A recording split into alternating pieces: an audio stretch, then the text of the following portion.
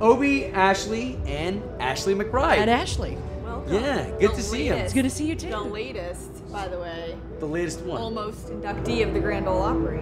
Yeah.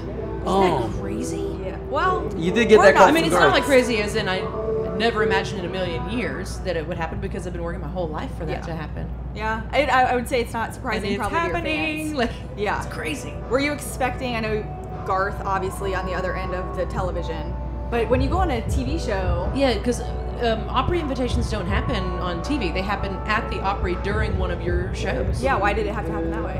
And I don't know, except that my team really, I guess, wanted to surprise me. So I was there ready to talk about Lindyville, ready to talk about the horse accident with Gail, of all people. Like, I'll be fine. And then Garth is there, and I'm surprised, and then the invitation is extended, and then they let me know my mother is there. And that, you can't turn my mother loose in New York City. You knew something was up then at that point. Oh, yeah, when That they were your mom like, was there. congratulations, and your mom is here. And I was like, ugly crying on TV. Did you suspect though it was Opry? Did you? No, and it's such, Garth is so cool, and the way he does things is just unpredictable and just super dope all the time. I thought he was legit coming on there to be like, I like the new record. I'd like for you to come play a show or something like that. Or like, do you want to come to the house and have tacos and listen to your record? Which would have been cool, too. Right, and it's a total Right. Garth move, right? To be like, I love this record, and I'd like for you to come by and have a sandwich. But then when I realized he was in the circle, I was like, oh no. Oh, you could see. So from the Yeah, TV and then he angle, said, you're like, I'm here in the circle where you stand, and I was like, oh my God, this is about to happen. Like, that must be how being proposed to feels. yeah, I think probably. being proposed to it has some pretty big shoes to fill. Yeah, but that's pretty major. Yeah, in a career, it's that kind of absolutely. life-changing. Yeah. Yeah. Well, and some of us, but like some of us would say, so well deserved. I mean, you've been doing this for a long time. Not only have you been doing it for a long time, but you've been rocking it for a long time. And just Thank like you. it seems like the past like 5 years, I don't know what you've done to turn it up, but you've just like really hit this new evolution. And so it is well deserved, and we're still Thank you. so entertained by what you've got for us. And yeah, it's Thank a you. blessing.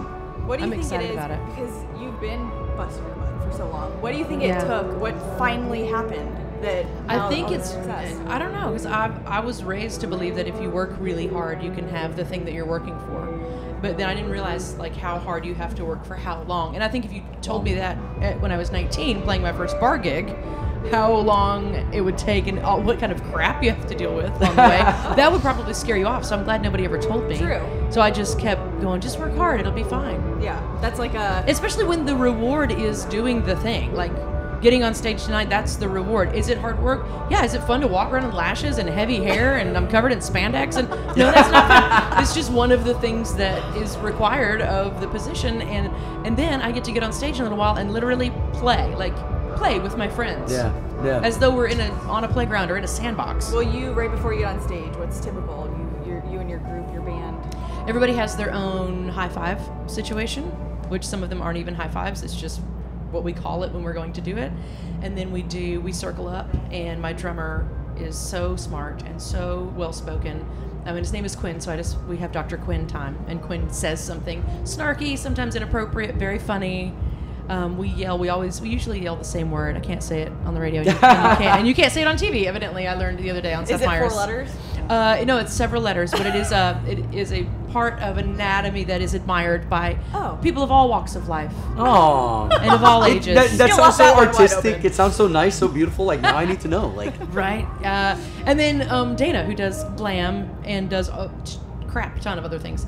Her task is to do everyone's high five plus One Night Standards era, because we got to crush a lamp with a shovel and drag a body out of a hotel room. That was so much fun. And that one we crushed a car. So I'm glad we've elevated to now burning cars. Yeah, just light them on fire. I think next one is gonna be like tanks, like something. Yeah, like, like what now are you we gotta gonna do? go We're big. gonna like explode an RV, maybe? We could do that. Or you go really small, the complete opposite. Yeah, That true. would actually be great. 'Cause I'm hoping that we get to do a video for Brenda Put Your Bra On, and I just cannot wait to see what that, because we work with the same director usually, see what he comes up with for that. The whole album's just so fun. And Thank again, you. We were introduced to Pillbox Patty and her character that way because she is a Florida girl. Yes, yes, so we she is. Hear Swanee and all the great songs that she's done on her Florida album. But Yeah. let's go fast forward to December really quick. Yes. Because that is December 10th. December 10th is the Major- day. Yeah, it's the day. I mean, do you already have? Is the team already on what you're wearing? What you're gonna Yeah, it's a double Opry day. So, and I've only done a few double Opries, but there's an early show and a late show. So I was like, wardrobe change. I don't usually have Reba moments like that. So we're gonna Reba moments. Right, but she's always got so like awesome. a really cool wardrobe change. Yeah. So we're gonna do that, and I'm really excited because family members and friends from over the years are all like people that watched me play in bars in Memphis when I was like 20 years old are coming in to watch what I said I would do back then be done. And Terry Clark is going to be there, and I asked her to do the honors, and she said yes. So that's full circle for me because I was such a fan, and I'm so excited that I grew into a person and an artist that gets to be friends with heroes like that. Yeah. And so it's going to be nuts. And I heard there's going to be cake, and I don't know how well you know me, but as soon as you say cake, I'm like, I'm in. Done. Yes. Done deal. You can get me to do all kinds of things. Like, do you want to go to this wedding? I'm like, I don't really like weddings. And you're like, there's cake. And I'm like, sure. All right, good to know. What are we wearing? Good to know. Well, you know, it's funny because, you know, you've got such a robust character about yourself. You're insanely talented. When you mentioned Reba, I don't know why, I got these tingles of like, oh my God, this could be like the next Reba, like right in front of us with it. Just Your lips to God's ears. That'd be really cool. Well, do it up, get a TV show, and you know, we got Right. a couple things that we got on the list that we're gonna make happen. She did a one-woman Broadway show, so put that on the list. Okay. Would you ever want to do Broadway? Heck yes. Yeah. Like dream roles, Miss Hannigan. What? Absolutely. In Annie. I would love to be the plant in Little Shop of Horrors. I've never seen that done as a female character. That'd be amazing. Right?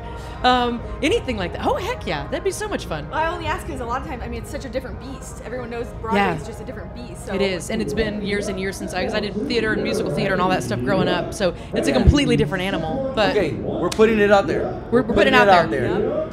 I'm gonna Reba myself. There we go. You've been so blessed. You know what? You'll be your own Reba. Thank you for spending this time with us. Of course. Anytime that we get with you, Ash, like really, it really is a treasure because you're genuine, and I think a lot of people need to see women artists like that are just so strong, and I want my daughters to like.